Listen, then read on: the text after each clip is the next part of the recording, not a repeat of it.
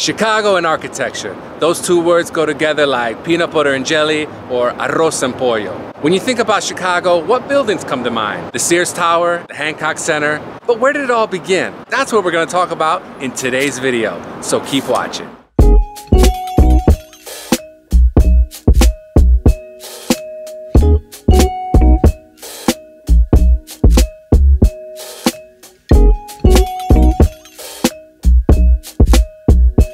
What's good, everybody? Welcome back to my channel. It's Louis from GoLouisGusto.com. If you're new here, I am a travel filmmaker based in Chicago. Today, we're gonna be taking a tour looking at some of the oldest buildings in Chicago, built in the late 19th century and early 20th century. We'll hit a couple of the highlights and I'll share some facts and cool stories from the Chicago School of Architecture. But before we get started, I have a quiz for you. What is the Chicago School? Is it A, a group of fish swimming in the Chicago River? Is it B, an old schoolhouse on the west side that teaches kids from all across Chicagoland? Or is it C, a group of architects that came together that shared a common vision and principles to rebuild the city of Chicago after the Great Fire of 1871?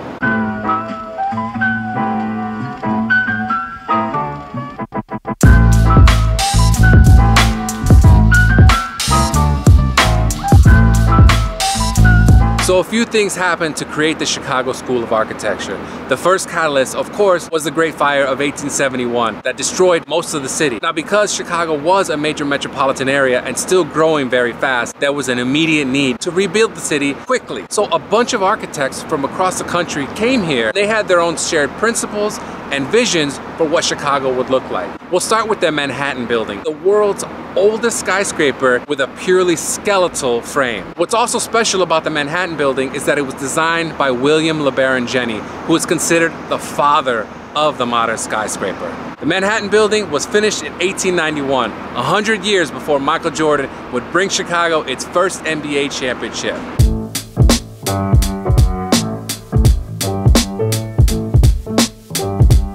What do Burnham, Root, Halliburton, and Roche all have in common?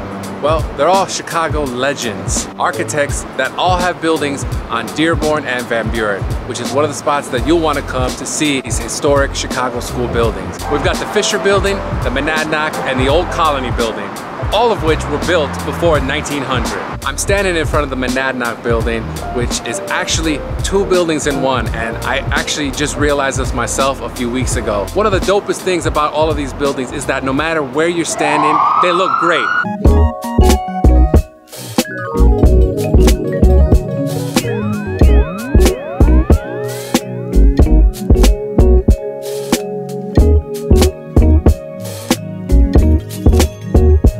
So unlike Neoclassical and Gothic, Chicago school architecture doesn't really refer to a single style of building, but rather a set of shared principles and common vision that these great architects shared for pushing Chicago and putting it on the map again. They revolutionized building construction with these new materials like steel, elevators, and terracotta facades. So if you love these Chicago buildings like I do, please drop a like below, and don't forget to drop a comment on your favorite building in this video.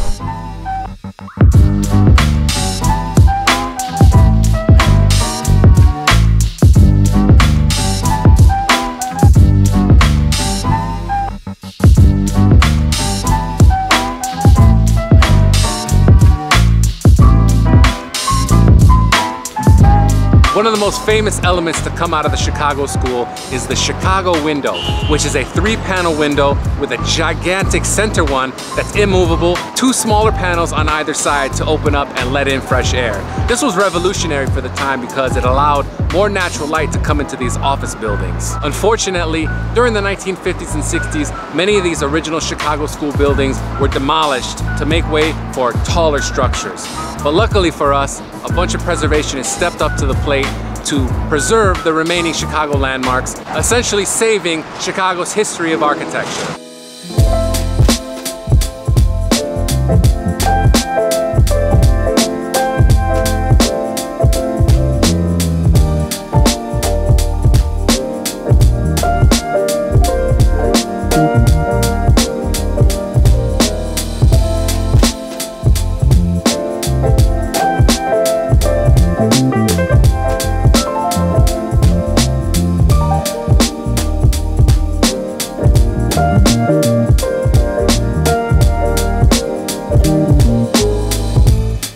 So what lessons can we learn from the Chicago School of Architects? Well, Louis Sullivan was quoted as saying, "Form follows function." What he meant by that was the outside of a building should reflect its inner purpose, which I think is a pretty good metaphor for life. These architects had a very strong vision. They wanted Chicago to be unique. They didn't want it to be another New York or Paris. After the fire, they kind of had carte blanche to push this city forward and really give it a unique character. I also think that's a great metaphor for life. You don't want to be part of the crowd. You want to stand out, do your own thing. I hope you enjoyed this video and learned a lot.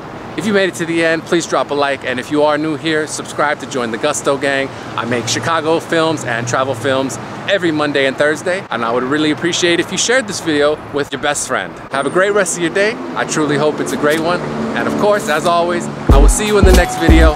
Peace out. Today we're going to look at a few of the greatest buildings from the late 19th century and earliest 20th. The first part was built in I don't know when, and the second part was built I don't know when. Yeah, that's perfect. That is perfect. Okay. Examples of Chicago School architecture. You're going to want to head to Dearborn, and a train is passing. There's Gothic, and there's Neoclassical. Okay, right on this block. What else did you want me to say?